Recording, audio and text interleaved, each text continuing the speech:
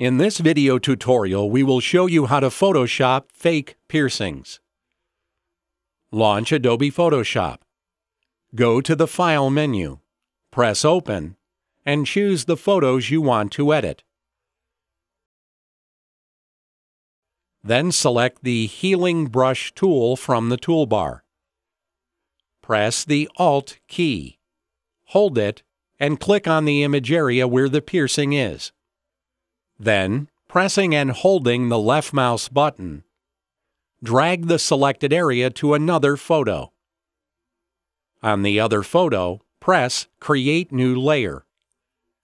Then click the mouse button on the area where you want to place the piercing.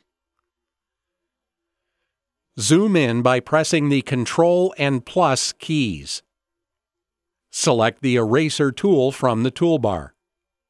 Adjust the size of the brush and just erase unnecessary area near the piercing. Go to the Edit menu. Press Free Transform and choose the photos you want to edit. Adjust the piercing position. Then go to the Layer menu and press Flatten Image.